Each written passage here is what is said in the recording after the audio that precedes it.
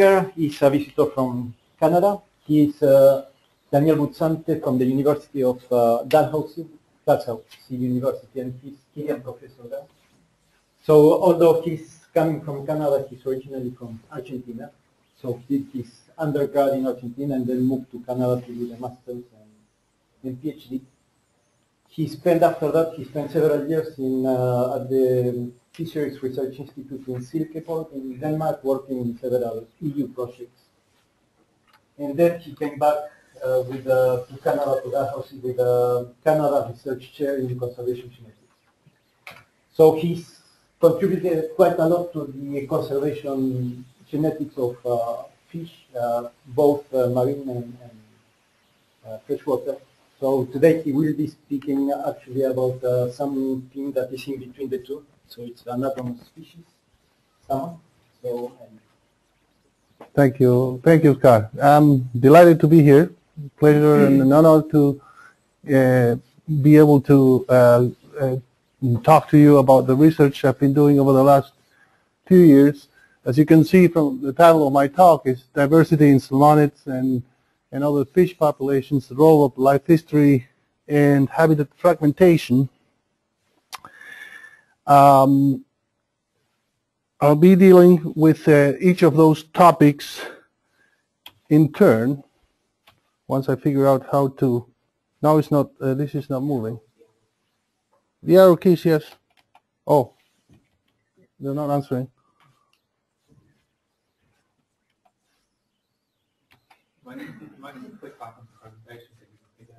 Oh, there. Thank you. So just to get this over with, what I'm going to be talking about is not work that I've done in isolation. A lot of collaborations, including former PhD student, Prisa Palstra, Devon Johnson's a master's student, postdocs, Gomez, McCracken, and so on and so forth, including Oscar, in some of the work that we're doing now. And if I have the time, I'll talk to you about that towards the end. So a little bit of the outline of my talk. I'll give an introduction about genetic diversity and how I measure genetic diversity. By genetic diversity, I mean the effective population size. I use effective population size as a measure of diversity. I'll talk about estimation methods, and I'll mention that effective population size is generally lower, smaller than the census population size. Then I'll go into the topics 2 and 3 there regarding the role of life history variability in the maintenance of genetic diversity, and then temporal dimensions and spatial fragmentations. So what is the effective population size? As a briefly, the definition is the number of individuals that would give rise to the observed loss of heterozygosity or variance in allele frequencies if they bred in an ideal manner. Ideal manner means that the mating is random and reproductive success doesn't have a variance that is larger than a Poisson variance, and things like that. So once again, I'm using the effective population size as a measure of diversity. Before we move on, I just want to make a distinction between two broad types of effective population size estimates or constructs, contemporary versus long-term. And a number of people, it's easy to confuse the two. When we're talking about contemporary effective population size, we are talking about the diversity that is maintained and occurs over the, if this is, oops, if this is a time axis over here with present at the bottom, past on the top, the last few generations are depicted in this variance over here. That's what we take into consideration when we are talking about contemporary effective sizes. And it's based on things that are related to genetic drift and linkage disequilibrium among markers. That's how you measure it. It's the effect of those processes: genetic drift in small populations and linkage. When we're talking about long-term effective size, we are talking about something that includes the role of mutation, and we're talking about the average of the effective size to the coalescence of this variability that you can find at present. How far you consider mutation along this long-term temporal scale. So long-term NE, we're including mutation rates and the coalescence process. Contemporary NE, we're only referring to the NE that can be measured through genetic drift or linkage and things related to that. A little bit further complication is when we measure effective size, we may have systems that have discrete generations or systems that have overlapping generations. Most of the organisms that we work with would have overlapping generations, and you can measure effective size using temporal methods. That is, you measure allelic variance in one generation here, you measure it again a few generations later. That's a measure, the allele frequency distribution will differ. How much they differ is a function of the size of the population, because genetic drift is inversely proportional to the effective size. So you use that to estimate effective size. These estimations are further a little bit more complicated when you're dealing with systems with overlapping generations, because every year there's individuals of different ages that are contributing to the next cohort. But those are details that I don't want to focus now. But the point is that we're going to be talking about this effective size, and you measure it using linkage and drift. Some little brief introduction from textbooks. We know that from an experiment from this person in 60 years ago, nearly 60 years ago, starting with 107 replicates of Drosophila, 19 parents per generation. The variance in allele frequencies increased with increasing generations, and they increased in a binomial, following a binomial sampling variance. He used 16 parents in each line, 8 males and 8 females. And so what we see from here is that the variance increases with increasing number of generations, and the increase is faster in smaller than in larger populations. Okay, that's those basic principles. When they compared the loss of heterozygosity in that study on Drosophila over time, following those 19 generations, and using the theoretical decline in heterozygosity, which is at time t is the original minus this or times that product there, or that number there, where n is the size. They get, if they use 16, they get this slope. If they plot 16 here, then you get this slope. But in reality, taking the average of those 107 lines, they had this other slope, where and you obtain a slope like this if you put a 9 there. So the effective size of those Drosophila experiments conducted 60 years ago is 9, whereas while in practice the experimenter had used 16 Drosophila. So why is it that the effective size is smaller than the census size in each line? Well, there are issues that make the effective size smaller than the census size, and it's because systems depart from the ideal situation. You could have unequal sex ratios.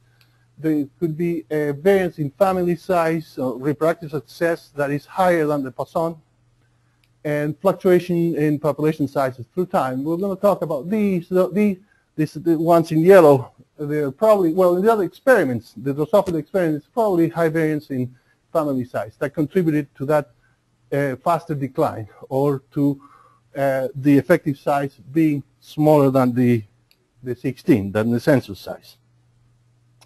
How much smaller? So we know that NE is smaller than N in general, but how much smaller is it supposed to be?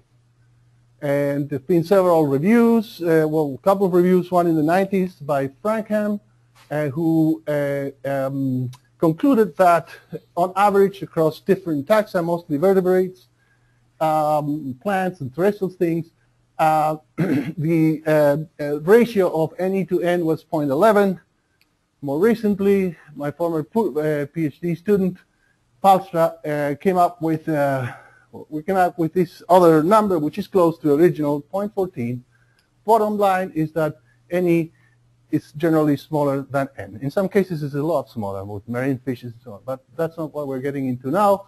Let's say that we have 1 order of magnitude NE smaller than N.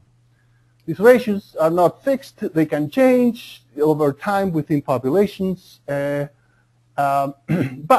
although the genetic attributes of populations may change as populations densities change, and so these ratios might change, in general, again, we have NE smaller than N. And that's one first take-home message that I want to take into consideration, because we're going to see something that violates those results in a little while.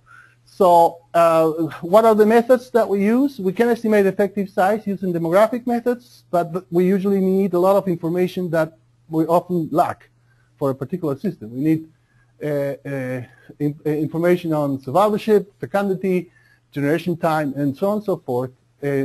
Lots of work. For many species, we cannot do that. So we use indirect methods. We use genetic methods. And so there's 3 general methods. One is loss of heterozygosity over time. It's a method that I showed before. It's usually good for lecturing a population genetics course, but it's not really all that widely used in practice. The second method, it measures the temporal allele frequency change. You take a sample at time 0, a sample of the same system of time t1, and measure the change in allele frequencies, and that's a temporal method. And finally, the linkage disequilibrium method, for which you only need 1 sample. You measure the linkage, the departure from equilibrium between pairs of loci, and that again is a function of the effective size. So those are the methods. Is it useful to look into effective sizes? Can we predict that species under conservation concern would have smaller effective sizes than species that are not under conservation concern? And it's, again, that review by Friso, Palsa, and myself, we found that in general, species that in the literature are depicted as being under conservation concern show smaller effective sizes than populations that are considered stable or exploited.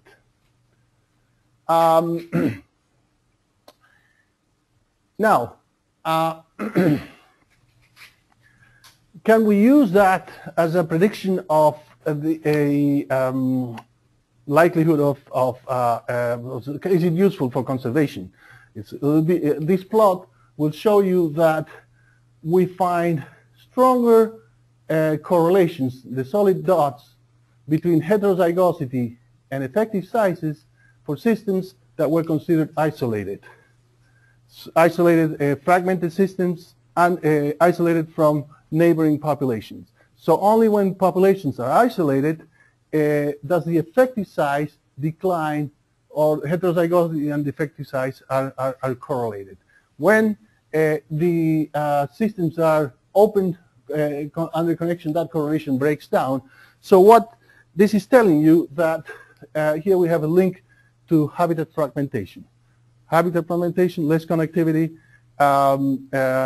NE is a better predictor of, or heterozygosity and NE are better correlated. So far I've talked about a little bit about habitat and life histories. I want to talk about and here I press the button that kicks me out of PowerPoint by mistake. Sorry for that. Thank you.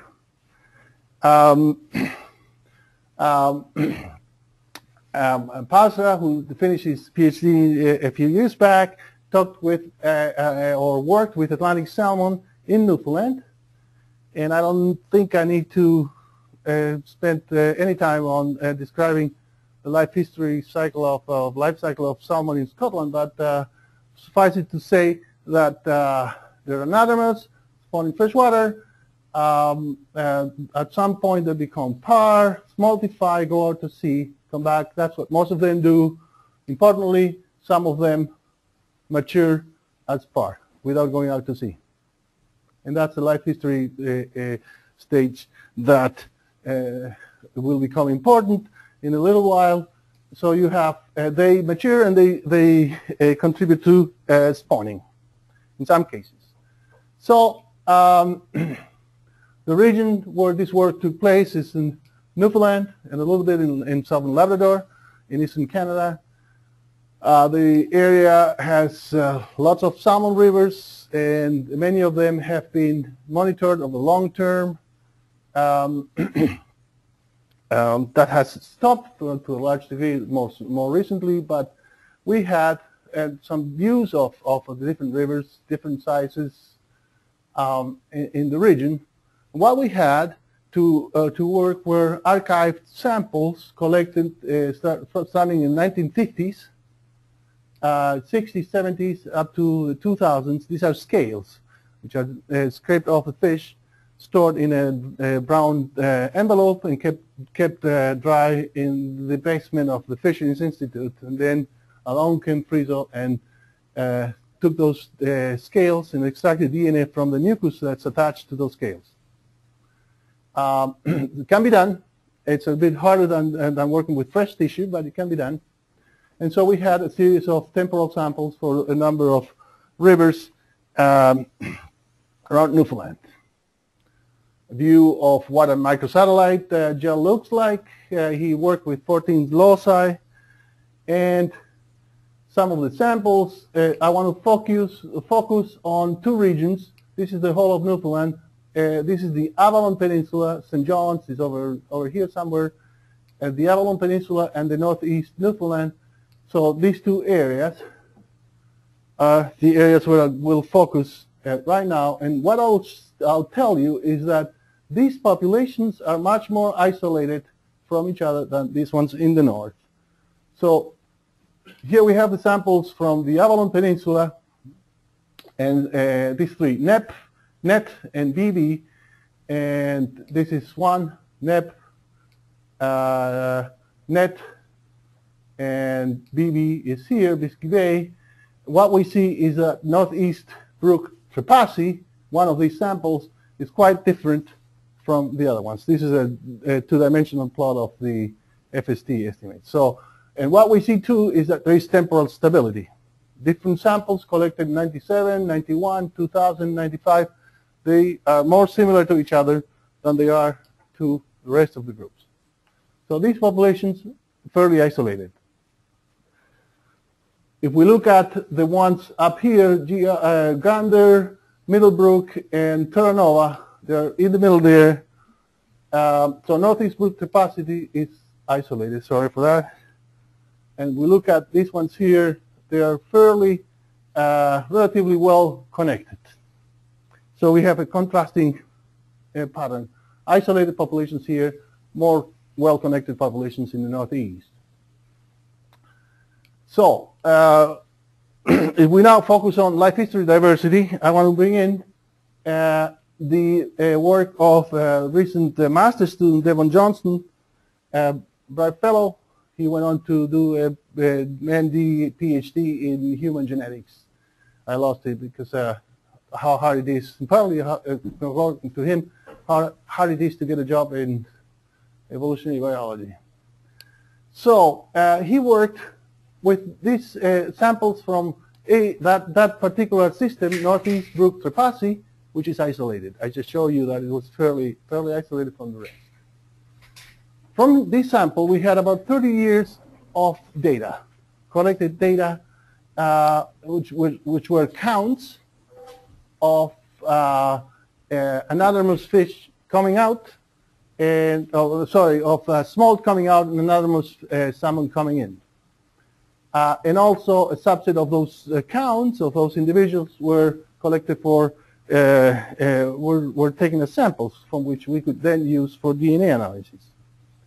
So how do we count this? This is a counting fence set up in this particular way to catch the outgoing smolt and kelp. Kelp being the mature fish that have already spawned and are going out to sea for the second time. That counting fence can also be set up this way to catch the incoming anomalous run, which turn out to be mostly females in this area. Another view of the system, the counting fence, is people that are hired seasonally to come into the fence and count how many salmon there are. They count them, they let them go, and sometimes they take a sample. And they did that for, well, since the 1980s. So what sort of data do we have? We have from starting in 1984, this first column is the anadromous run size in the hundreds, 100 fish, 164, 65, and so on and so forth going out. We have, anadromous run size coming in. The small run size is about 1,000 or thereabouts, so we have this data, kelps, and the percentage of females among the kelp.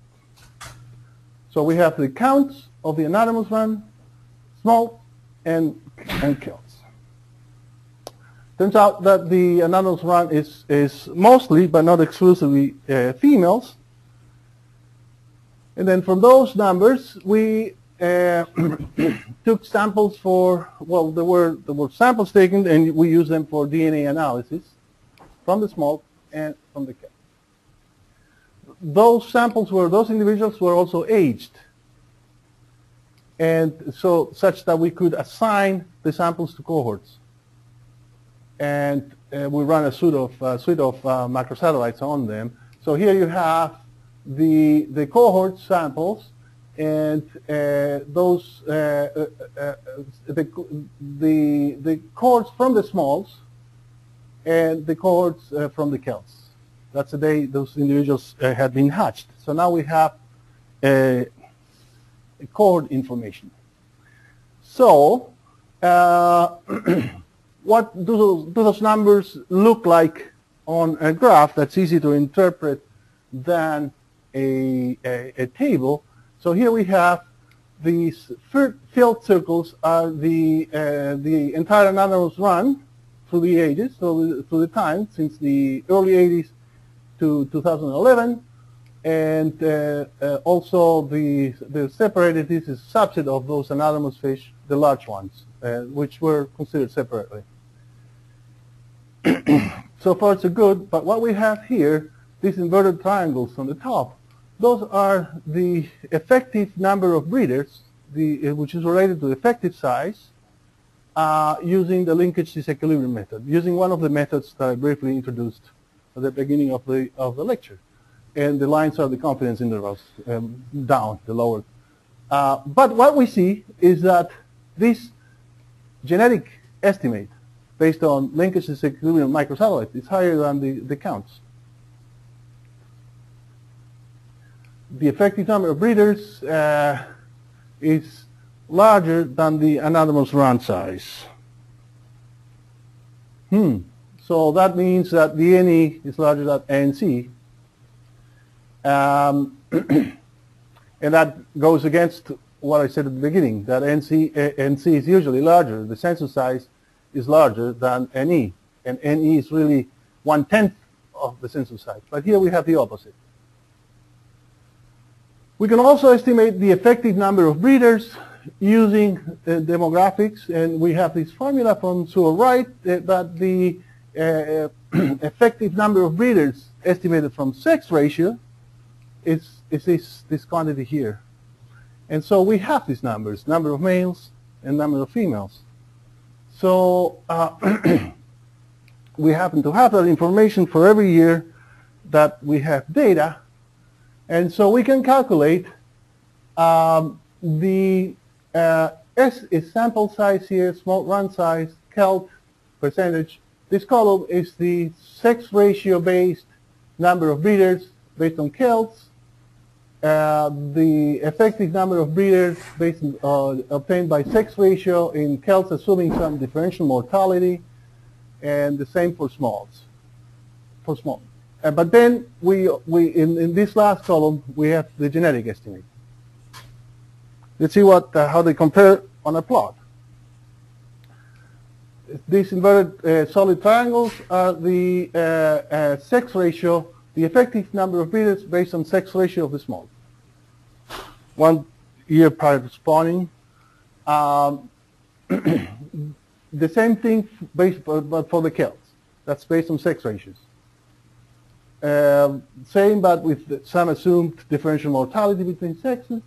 And up on top we have the linkage disequilibrium method again. Once again, the effective size obtained with genetics is not only higher than the census size of the anadromous run, but it's also higher than the demographically estimated effective sizes. The effective size is estimated from the sex ratios of the anadromous runs.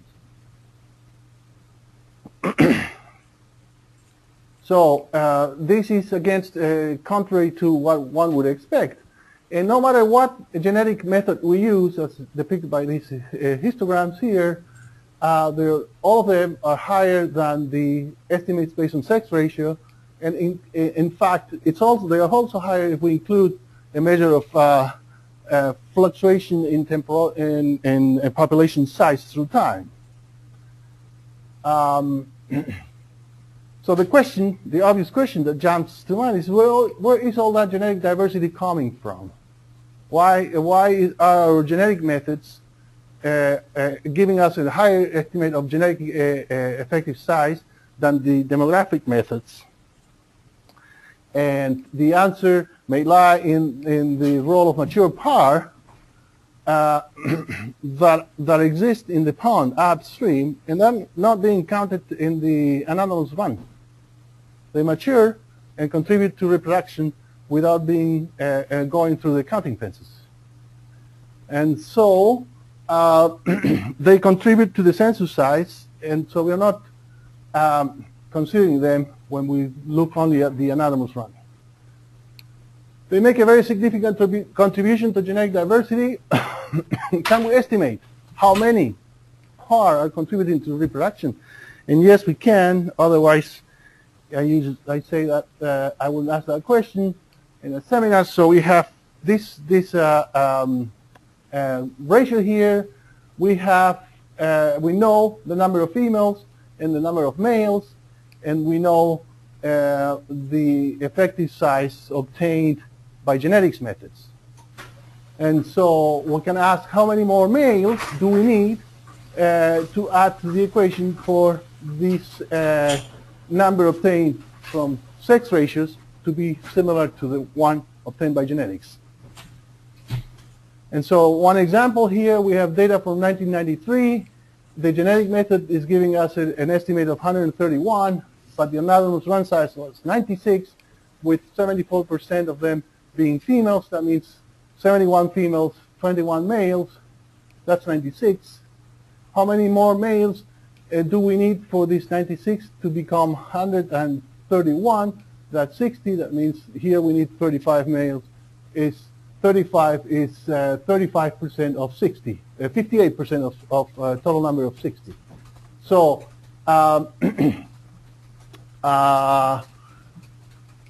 we can infer that in this particular year, 58% of the contribution by males came from male par to reproduction. 50% of the genetic contribution from males came from mature par, and not from the anadromous males. We do that calculation for not all the years that we have data for, and it turns out that the mean contribution from male par is 76 with a median of 85 over this period of 30 years. Quite astonishingly high contribution from the mature par. Maybe a different system. Some of it you might argue come from connectivity, but I've showed that this is a system that is fairly isolated, so connectivity is not important. So the conclusion was that PAR in this system contribute very significantly. Okay, what about structure and gene flow? Most populations are not totally isolated, and gene flow can vary. What the message that I want to make here, or make across here, is that the gene flow can vary in magnitude and direction over different timescales, and those timescales can be very short. We can estimate gene flow in several ways using Bayesian methods, in fact using methods Oscar has developed with his students. And so we're going to look at these two systems again, the Northeast Newfoundland, which is again well connected, the Avalon system relatively isolated populations. Here we have the three systems in the Avalon Peninsula, recent migration. You can see that Northeast Tripasi is 0.20, regardless of what time period you use, between 80 and 87, 98, 88, 93, and so on and so forth. They're smaller. So we can ignore those, and we get migration between these two populations, and we see that in this period, 98 to 93, there was migration in this direction, which was about 5 times higher, or an order of magnitude higher than at the same time that this 0.07 is a lot smaller than this. So in this period, there was migration this side, in this direction. Some time later in the 90s, there was migration in this other. Migration again asymmetric, and can sometimes it's gene flow. The direction of that gene flow can change over a short period. And the same happens in the northern, more well-connected systems, where we see these numbers increase in this 0.04, 0.10 almost, nothing in the period before, and quite high in the other direction, and so on and so forth. So populations, these populations exhibit relatively high connectivity, and those patterns, again, of connectivity can change over relatively short periods of time. And so what are the consequences of that is that the wild inferences, those patterns of connectivity can change in populations that this decade are behaving as sinks, could very well have behaved as sources last decade or a few years back. So this has implications of how we design protected areas and corridors. Taking single temporal samples may not be the proper way to go if you want to get a proper understanding on how populations are connected in a spatially fragmented system. So now I'm going on to the last topic, or last point, I believe. So how do we estimate genetic diversity in a fragmented system? And this is something of what has brought me here to work with Oscar in a project that we're collaborating on these issues. To make a complex story more short, I think what I'm going to say here is that we're dealing with comparisons of the effective size in a pragmatic system. How do these measures of diversity, effective size, compare to the effective size in a metapopulation that is in a system that is spatially fragmented and that consists of several populations that are connected by migration, but the total size is the same as this one. So if we go back to Sewell Wright under the island model, he concluded that the effective size of a total system, panmictic, would be equal to the sum of the effective sizes of each one of the subpopulations divided by 1 minus FST. FST is a measure that goes between 0 and 1, usually very close to 0. If you divide something this number for by something that is less than 1, it's going to give you an effective size that is higher than the effective size of a parametric system. So that's also doesn't make much sense, that a fragmentation will increase that short-term diversity. So it's easy to understand that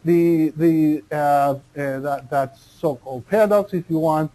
It's related to the fact that this island model has very restrictive assumptions that all these populations are of equal size doesn't change through time, and importantly, migration is symmetric.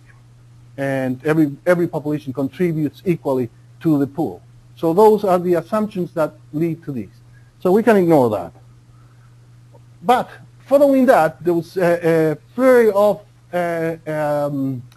statistical or analytical developments by starting with Wright, Maruyama, and Nani, and other people, including Whitlock and Barton, and quite a lot of analytical fireworks looking at how do we, is this true? Can we think that, can we demonstrate, at least analytically, that the effective size of a spatially fragmented system will be smaller than the effective size of a parametric system of equal total size? And yes, in fact, as soon as you introduce asymmetric migration, then the effective size of a fragmented system becomes smaller, right?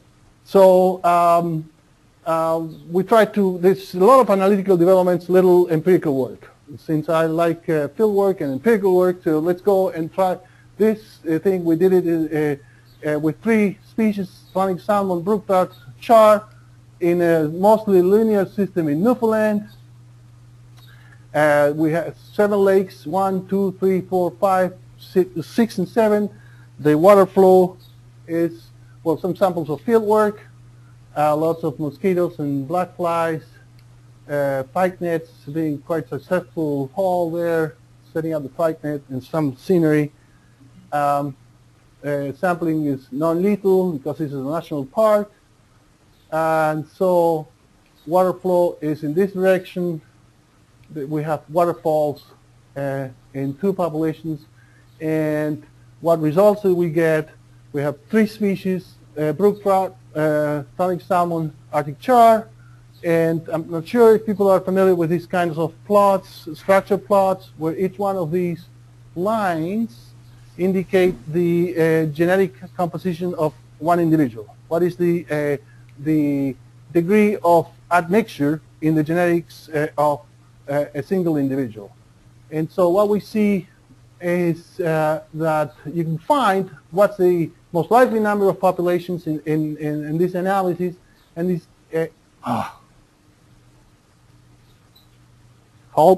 sorry. Oh, there we go.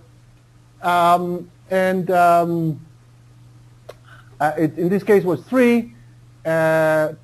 Salmon in the pond 1 here above the waterfall are quite distinct from, no, brook trout, sorry, quite distinct from the remainder ones, and these ones above this waterfall are also quite distinct, and it seems to be an isolation by distance pattern here. The degree of blue seems to increase all the way up to 3, 5. So for salmon, we have the same. Population in pond 1 is different. 2 or 3 are distinct from 3, 4, and 5, and then we have very few salmon in the other ones. Char showed no structure whatsoever. And you can see that when you force the system to show you 2 populations, and they're all 50-50. Okay. What's the degree of structure in each one of these species? Salmon salar has an FST of 0.2. Char has an FX 1 order of magnitude smaller. Where I'm going here, bear with me for a second, brook trout is intermediate. So we have 3 species, 3 degrees of spatial structure, differing in 1 order of magnitude in the FST estimates.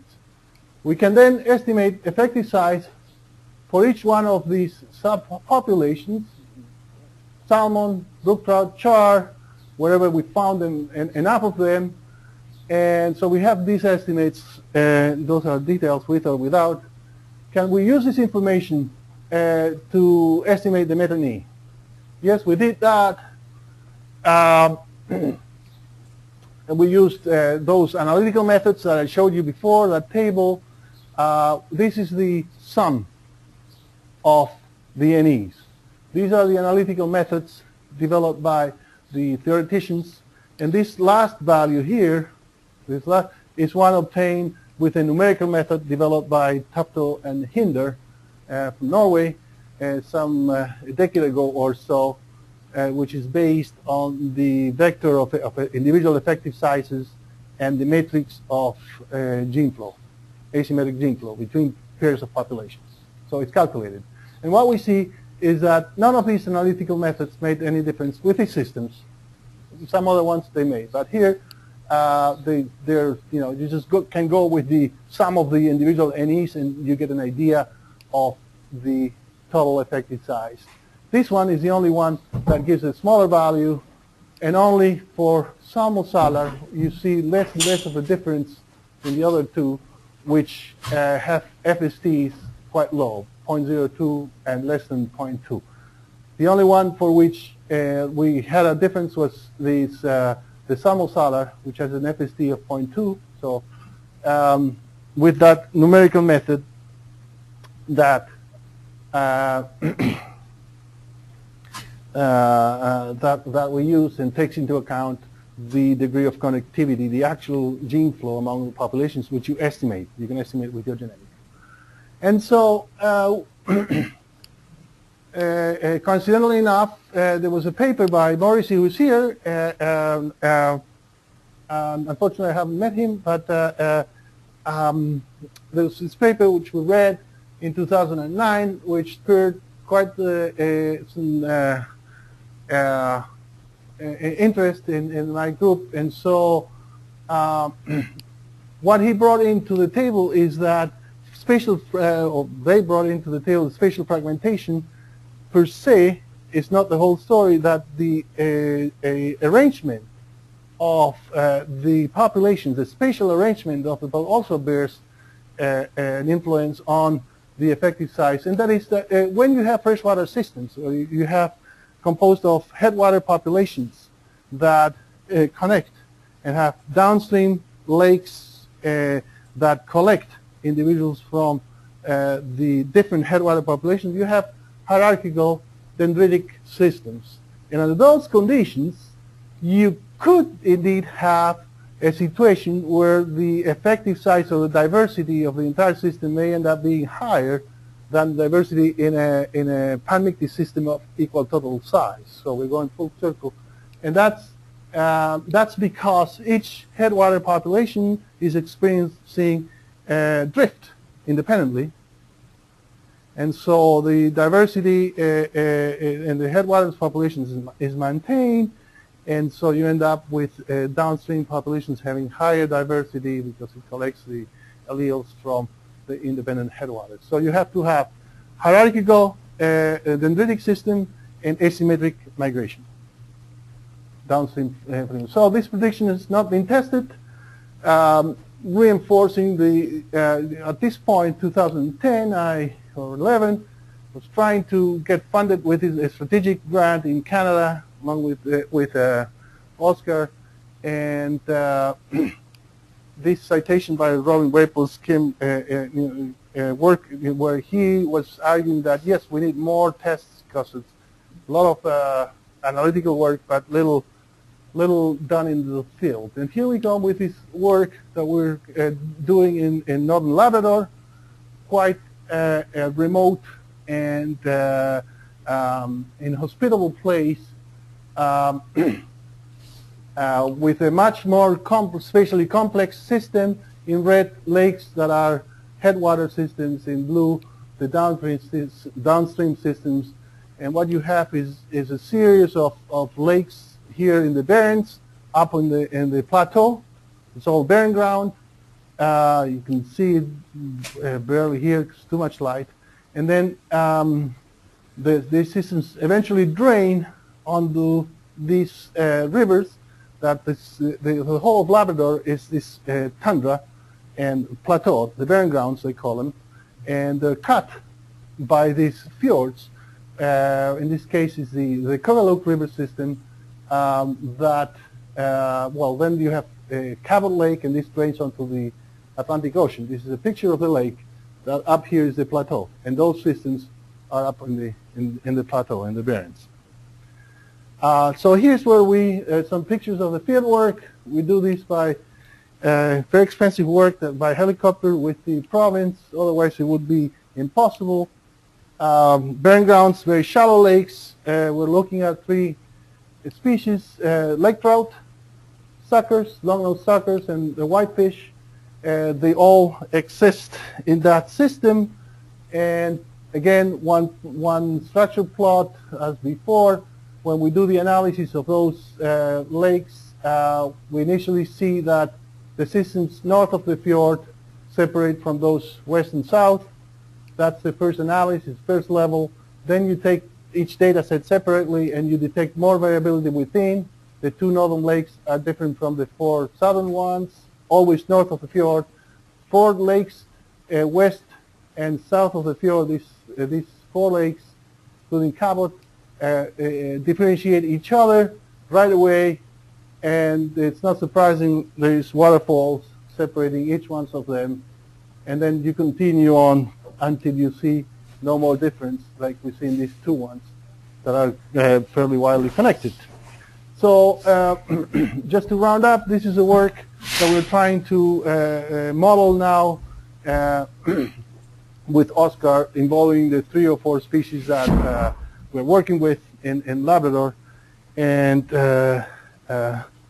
with that, I think that I talked about the role of life history, variance, variability, the role of mature par in the maintenance of genetic diversity, at least in Atlantic salmon, the gene flow, and I talked about the temporal dimension to asymmetries in gene flow and the magnitude, and this topic about spatial fragmentation, and finally the work is funded by NSERC, Province of Newfoundland Labrador, Parks Canada, and with that I thank you for your attention.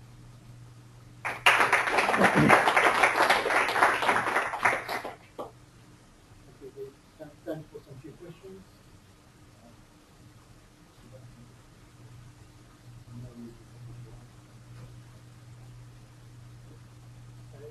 I'm just wondering, is there any sort of temporal difference in contribution of mature par to the reproductive success with time on any one of these rivers? I mean, we've got a percentage of... We only got it, that long-term study was only for 1 river. Only one river. We don't have information, but you could see in that table that I showed that overall the median was 85%, but there was some variance in different years. Right? No, I don't think there was a trend. We don't have such long, or to my knowledge, there isn't the data set for going back for 30 years. It doesn't exist. We may have some, maybe some individual samples for some of the other rivers, but the beauty of that study was the long-term dimension. And there have been some studies by groups in Europe, I think in Spain, looking at the role of mature par. There were short-term studies, just 1 or similar ones, yes, but only for considering 2 or 3 samples, nothing such long-term.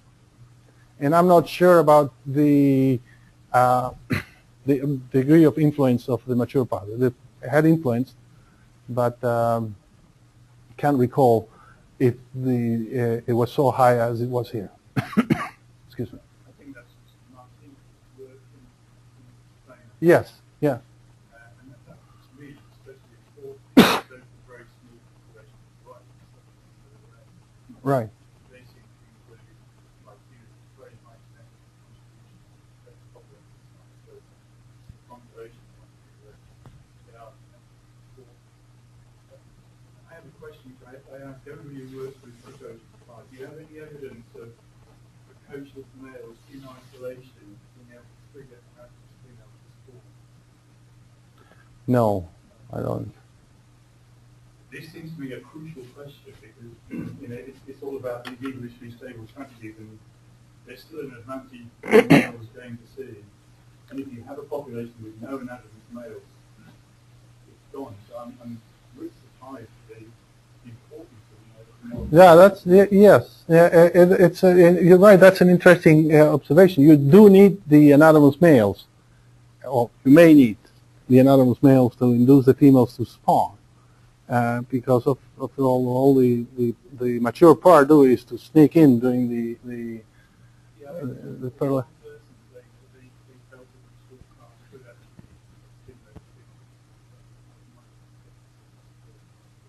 I would be lying if I give you the. Very briefly, are you aware, do you have any data on whether your mature are also ultimately? Some of them do, yes. Some of them do. I don't have the numbers, but I know that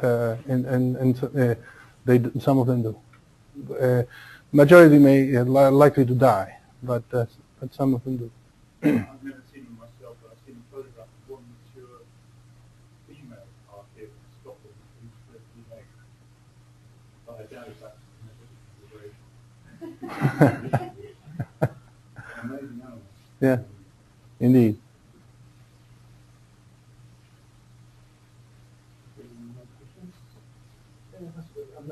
How come your Arctic chart have no different populations that people that are isolated by waterfalls?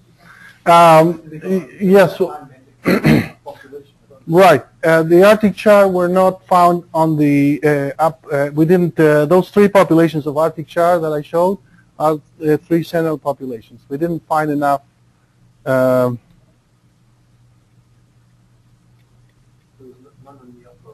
Yeah. And so these are pond 2, 3, and 4, and very few individuals in pond 5 and 6. And I think we got none in pond 7. And the reason there is no structure, at least with these markers, is that if you look for them at the right time, you find out that they're extremely abundant. There's so many of them. We tried catching them in the summer, collected nothing. We went back in the fall, and we were extremely successful. And they were active spawning in September, October. And so my guess is that in previous studies done in the 70s in that same system, showed that they were much more abundant than salmon and than brook trout. And so I think there's an issue between abundance, population abundance, and degree of connectivity. Yeah, there's lots of them. They move around.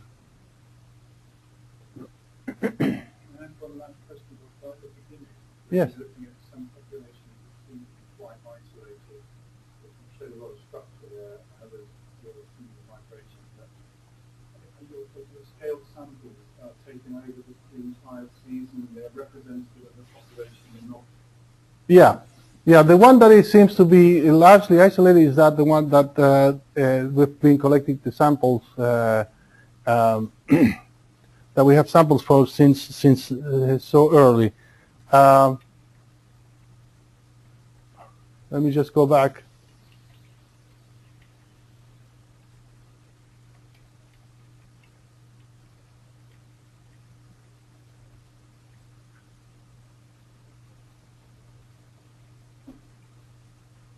Right here, Northeast Repassi. We had samples from, can't read it, whether that's 85 or 95, 91, 97, 2000 and something, or 2000. So maybe they don't go back to the 80s, but certainly since the early 90s, they seem to be quite different from all the rest. Yeah, what I'm asking is, your samples represent the year class structure. It's not as though you've got sort of multi-season to fish in one river and then one season to fish in another river. No. There's hardly any multi-sea winter fish in any of these rivers. Hardly any. No. Okay, so it's 2 o'clock. We thank again Daniel for his talk. Thank you. Thanks for your attention.